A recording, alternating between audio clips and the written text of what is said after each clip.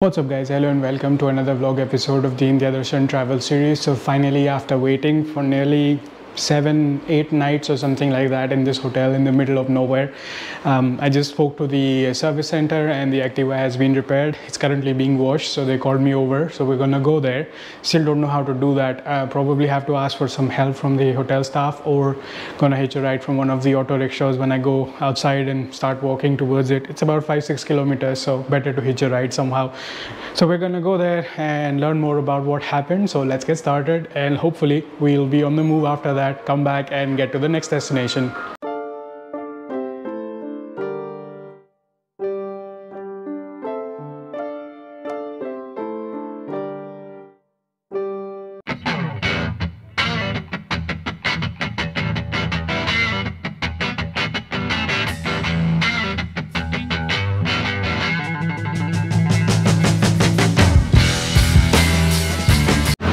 So looks like the auto rickshaw driver overshot a little bit. So there is this Prakash Hero showroom, and I want to go to the Honda showroom. So they said climb over the bridge again, go down, and then you'll find it there. So I got off the auto rickshaw now and trying to walk and find it. Should be within 1 kilometer walk or so. Let's see.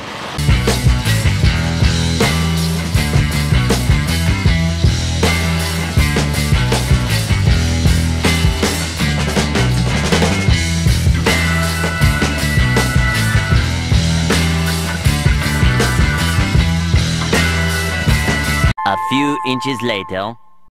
Alright, so she's back. They took quite some time to do the billing, so I'm not really sure if the hotel is going to charge me for today or not.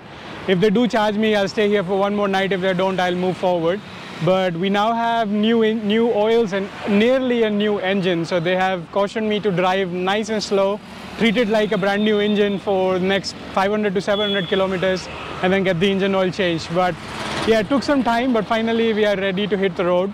So let's see what's the situation at the hotel, if we can leave today or tomorrow, and then we'll take a call accordingly. But so good to have her back finally. So I had a few small tasks to take off my list, which I did take care of, and it's already past 1 p.m. so I'm guessing the hotel room already charged me for tonight. Might as well take it slow and, you know, have a meal, because I haven't had anything since the morning.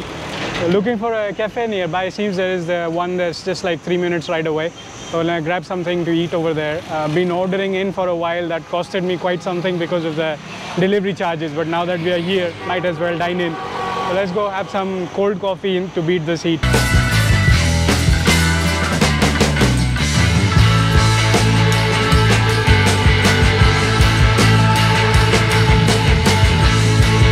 Alright, so finally it's evening hours. It's 6 p.m. The heat has died down a little bit.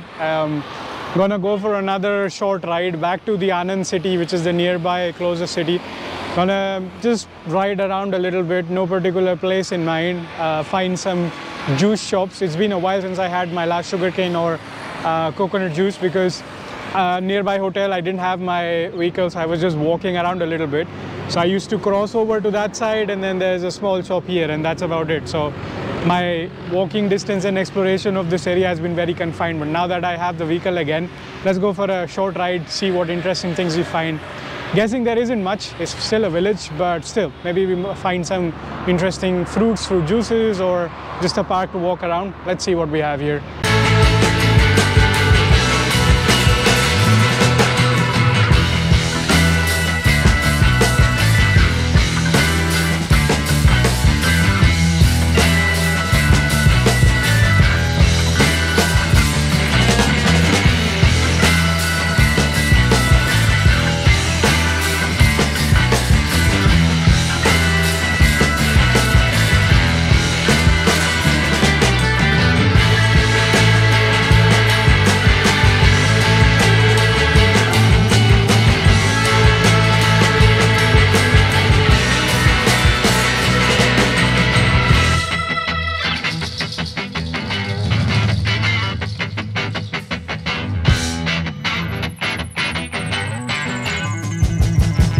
Looks like I'm in some sort of a university area, so found a whole bunch of fruits. Coconut water done, watermelon done, armrest done, so mango pulp. Now gonna go to some restaurant area, so I didn't find any eateries yet. Gonna find some snacks for now, and it's nice and cool, so enjoying the ride as well. Looks like a pretty big eatery kind of mall, lots of different restaurants around. Very big place. From Starbucks to McD's, they have everything.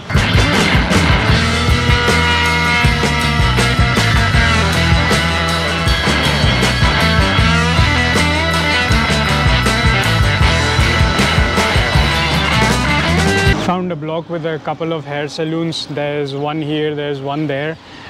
Since the hotel does not have a mirror in the bathroom, it's a bit difficult to trim the beard, so gonna go inside, get a hair trim and a beard trim. Might as well use the time because it's just 7:15 pre-dinner, so gonna spend some time here. Hopefully it's budget friendly because I saw some premium saloons as well, so let's go and ask what's gonna cost.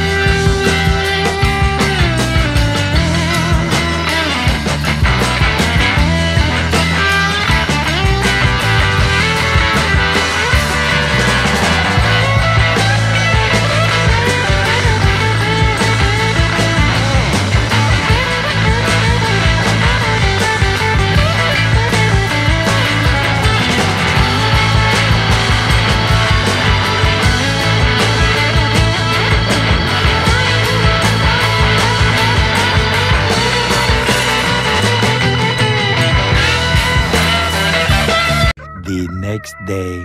Good morning, people. Let's continue the vlog further. So finally it's time to say goodbye to this hotel and this Mogar village and be on our way. So they're doing some renovation of the road. So that side is Ahmedabad, this side is Vadodara. So we're gonna go down and take a U-turn and join that highway. So finally it's time to hit the road. So this is the geography of where I've been so far. So Mogar is the village where I'm staying, where the hotel was. Anand is straight up where I went to explore last night. And now we're going to Vadodara, and that's pretty much about it. And while checking out, I also figured that I stayed here for 10 nights. It was a very long stay, but the first 3-4 nights I lost in just getting the things arranged and coordinating with different authorities. But so glad that she's back in action and good as new. So we're gonna take a U-turn from here and then the actual journey begins.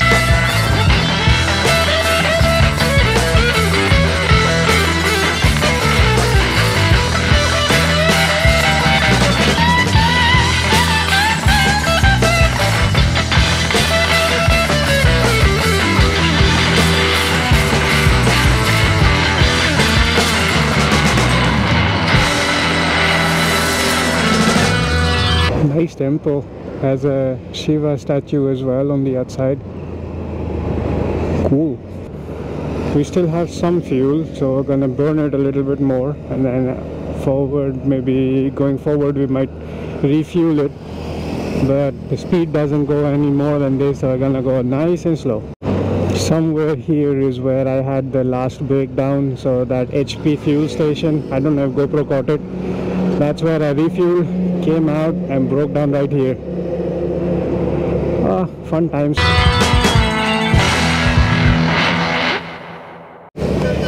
And I was also chatting with the hotel staff at the reception, and they explained that ever since I had a breakdown, there have been a few different people that have suffered the same problem, be it four-wheelers, be it two-wheelers. And a couple of nights ago when there was a power outage, we were just sitting outside and we saw 3-4 auto rickshaws also had a breakdown.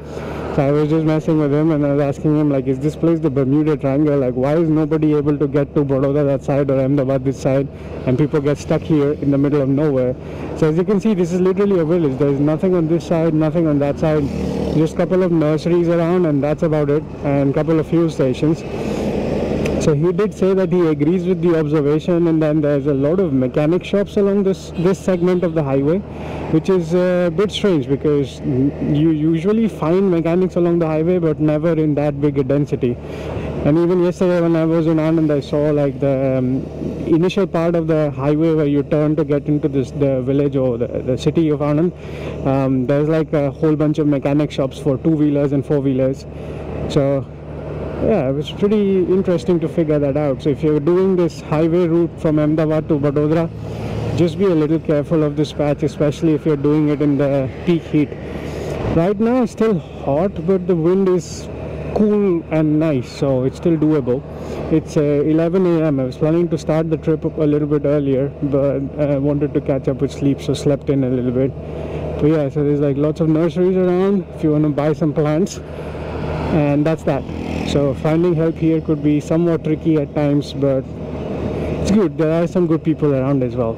So we keep going straight all the way to Vadodara, and I don't think there's anything else in the middle, so probably in 1.5 hours we'll get there. At this speed maybe even 2 hours, but yeah, we'll get there to the destination today.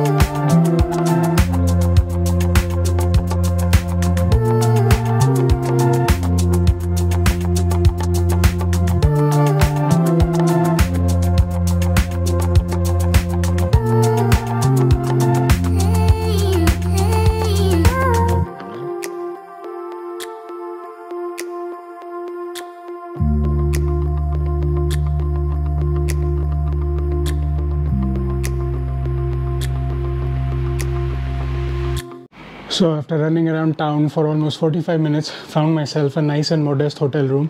It's a small room, nothing fancy, just a bed, a closet. Just planning to stay here for one night. So that's pretty much the room I got. And then there's a small bathroom here. And on the outside, the view is of the flyover. So I think it's because of this kind of flyovers around town, all the hotels on this street, they kind of lost their charm, so they're kind of like hidden in the shades of the flyover now. And as you can see, the size of the room isn't super great, but not too bad. It's just so I've walked into a couple of hotels, more or less all have the same problem, so gonna just settle for the one that I got the best deal for. So yeah, as I said, I spoke to the reception and they said there isn't a whole lot to see here. It isn't a very super touristic place, to be honest. There's a palace, there's a garden, and there's a lake as far as I can tell. So I'm gonna start heading towards the palace. Seems like a very big palace. I don't know the ticket pricing, so we'll inquire that there. And along the way, try to grab something to eat, and already gave my clothes for laundry, so later tonight I'll have that sorted as well. And then tomorrow we can be on the move. So I think I'm somewhere close to the city center.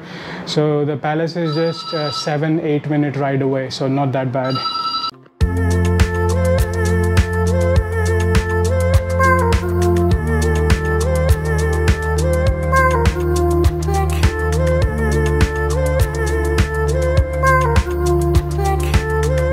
Alright, so in a short and sweet 7-minute ride, made it to the Lakshmi Vilas Palace. The entrance is pretty grand, although it's like obstructed by a lot of big trees, so didn't get much, but the palace is behind me. So let's go figure out what the ticket pricing is and if there is videography allowed inside.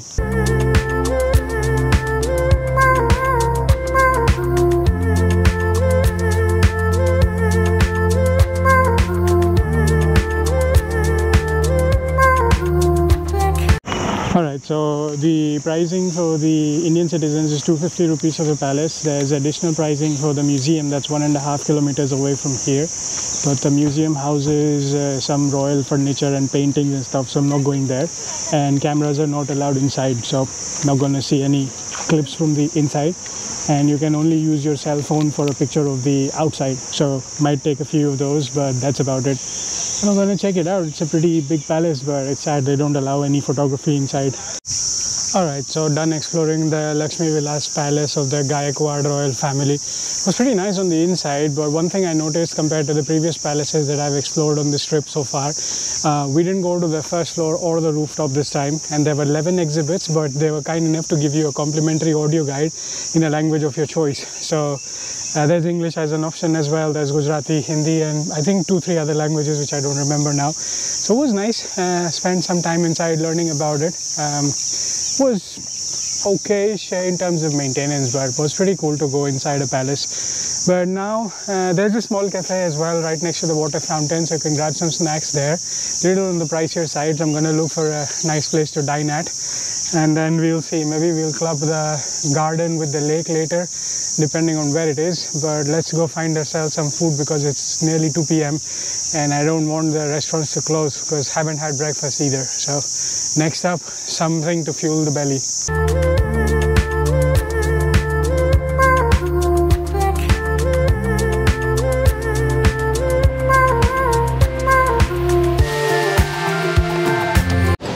Oof, that was a very nice and hefty lunch. So their tagline is super sweet corn. So when I read it initially, I thought they had some sweet corn dish that they are good at. Turns out most of the dishes on the menu are made out of sweet corn. So it was a pretty unique concept, and sweet corn being the central theme. Anyways, I'm now in a food coma and it's getting a little bit hot.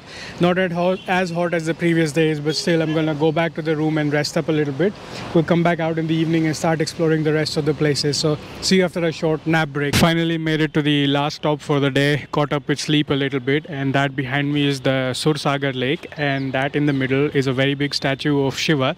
So I'm currently facing his back, so gonna go walk around and try to see him from the front. And the walking periphery is also quite nice. You can do a nice and tidy walk around the lake, and I think there are some lights as well, so we'll light up after sunset. So came here to see the sunset, but it became cloudy all of a sudden, so won't get a time lapse, but at least it's a nice view. And there are some Mahadev temples around as well, some Hanuman temples and stuff, so we'll also do the temple visit if you want to. I'm gonna go find myself a nice place. There's a lot of seating arrangement here and enjoy a nice view of the lake.